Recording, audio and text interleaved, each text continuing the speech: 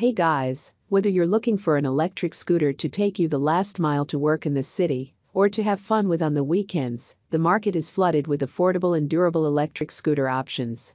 Some electric scooters are capable machines that can take you more than 20 miles on a single charge. There are many products available to choose best adult electric scooter. If you want to know about the price and other information, be sure to check my description. Number 1. Swagtron Swagger 5 Boost. The Swagger 5 Boost is a welcomed upgrade to its predecessor, the Swagger 5 Elite, and replaces it on our list of best scooters. The motor is more powerful, going from 250 to 300 watts, but keeps its competitive price. The Boost has a solid build and feel, designed to support riders up to 320 pounds, while weighing just 26 pounds itself, great for walk-up apartments or getting on and off mass transit. It easily folds and unfolds with a single locking latch. The rated travel distance is 12 miles. Expect this number to vary due to rider size, speed traveling, winds and terrain. That's not far, but fine for last-mile commutes or riding to classes, and it charges in under 4 hours.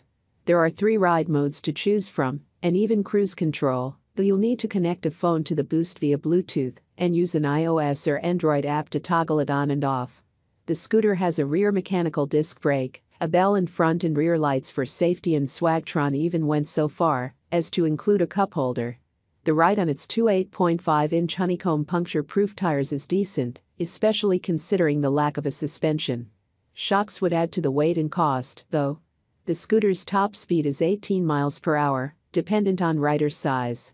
Given the suggested user age of 12 years and up, larger, heavier riders might not reach that speed, particularly on inclines. The scooter's deck is pretty narrow, making it easier to carry, but more difficult for riders with large feet to stand comfortably. The Boost has an IPX4 rating, meaning it can survive a splash, but not be submerged in water. For small budgets and distances, this is the scooter for you. Number 2. e-two GT SE. So many electric scooters force riders to make compromises. A lightweight scooter usually means a smaller battery that results in slower speeds and shorter travel distances. Couple that with the 5 or 6 hours it takes to recharge, and that makes it hard to use on a continuous basis. Enter the e-two GT SE, a 29-pound scooter with a top speed of 25 miles per hour that can charge up to 80% in 2.5 hours. The scooter supports riders up to 220 pounds with its 700-watt motor powered by a 504Wh Samsung battery. During testing, it was able to travel about 15 miles before needing a charge.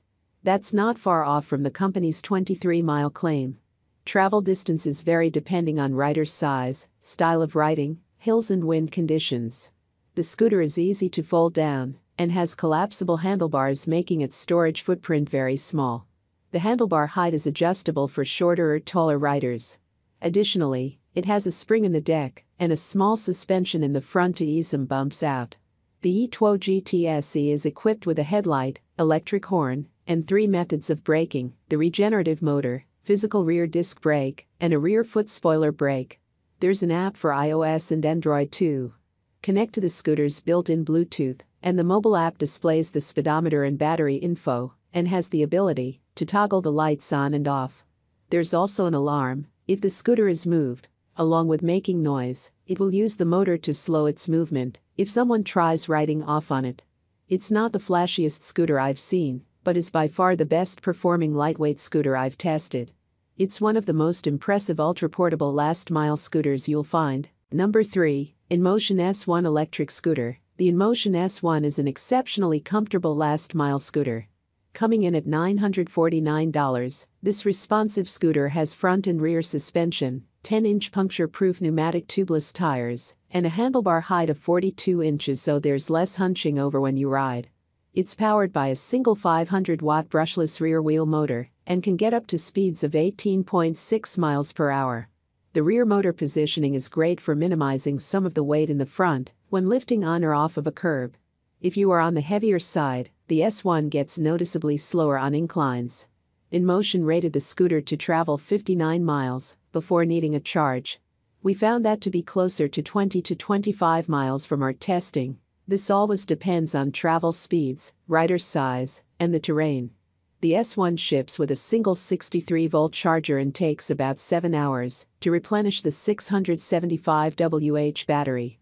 However, with 2 charge ports on the S1, that time can be cut in half with a second charger. One minor complaint: the small circular covers for the charge ports can be troublesome to close. It's extremely important to keep them covered when not charging to keep moisture out. The S1 has a dust and water rating of IP55 and the battery IP67. The S1 has a simple and clean design, minimizing the multiple buttons you find on other scooters.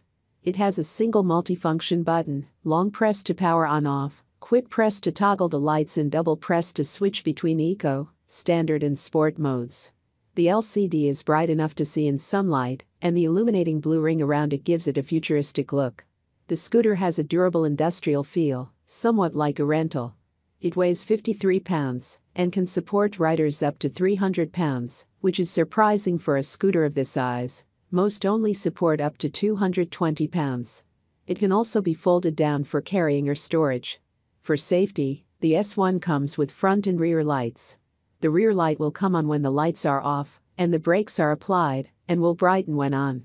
The deck of the S1 has the same blue illumination as the ring around the display.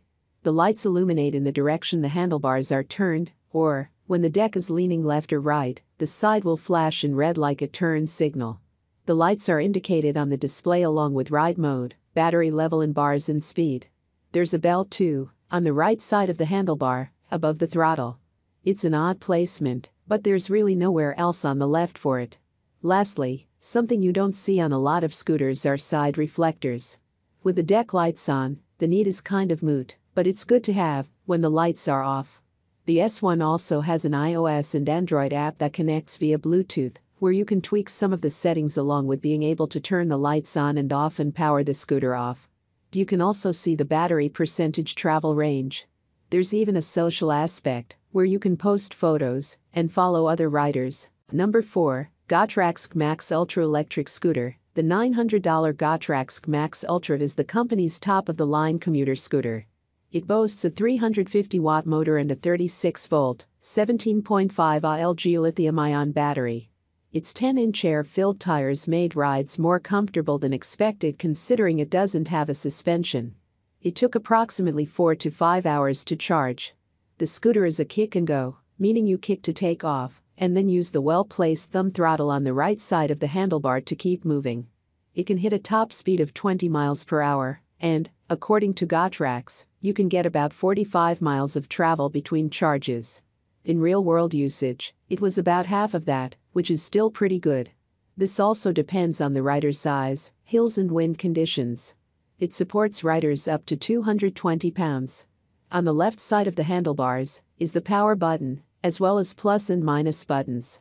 Hold the power button for 3 seconds to turn the scooter on and off. By default, the scooter requires a 3-digit passcode to turn on that is entered using the plus-minus buttons and the power button to confirm. This won't stop someone from pushing the scooter, but the passcode along with a built-in stainless steel cable and 4-digit combination lock are nice to have for quickly locking it up. Plus, if you try to turn it on and roll it, the motors will slow its movement while making a beeping sound until the passcode is entered. Holding the minus button puts the scooter in walk mode. This gives you a 3-mile-per-hour power assist while you walk the scooter. Another nice feature: if the throttle is held for 10 seconds, it enters cruise control, where the scooter will maintain its speed until the brakes or throttle are touched. It can also be used to change gears when combined with the plus button. The build quality of the scooter is very good, and it weighs 46 pounds. I exceed the 220-pound limit, and it moved effortlessly without any creaking underneath me, at least on level ground. Uphill was another story, though it performed admirably uphill with someone under the weight limit. The rear disc brake worked great regardless of the rider's weight. A rear brake light illuminates when engaged, and there's an LED headlight with a reflector beneath it. The LED display on the scooter is clear and visible in direct sunlight. It provides information on current speed, battery level, and total distance traveled. The scooter is rear-wheel drive. When riding, most of the weight is in the rear, and this helps maintain traction. It also makes the front lighter when lifting on or off a curb. The scooter's design is clean and sleek, made from aluminum alloy A606, and has an IPX4 rating, which means you're safe from splashing water. It easily folded down for transport, and, since the handlebars lock from the side of the deck, it's impossible for the latch to come loose while carrying. When upright, the handlebars are at a perfect height. I didn't feel hunched over them or pressure on my palms, and the steering column is steady and responsive. Number 5, Segway Ninibik Kickscooter Max. The Segway Max is a reliable electric scooter that can take you very far. It's rated to go 40 miles on a full charge if you're driving slower and on flat ground, which is a bold claim by Segway. In real-world conditions, I was able to go 7 miles on this electric vehicle, my daily commute, before working from home, at top speed using 45% of the battery. That's still pretty good considering the scooter itself is rather hefty, weighing 41 pounds, and I frequently got it up to 18 miles per hour. The air-filled tires make for a more comfortable ride than the S-Series from Segway. One feature I really appreciated was the charging cable. It's a generic power cord with no brick, making it easy to carry around or replace. The 551 watt-hour battery can be fully charged in 6 hours. To stop, electric kick scooter riders can just use the handbrake. There's also a bell built into the handlebar to alert pedestrians you're coming. And if you've got big feet, like I do, you'll love the long riding deck, which gave me plenty of room to get comfortable. That's all from my end. I make helpful videos daily, so do subscribe my channel.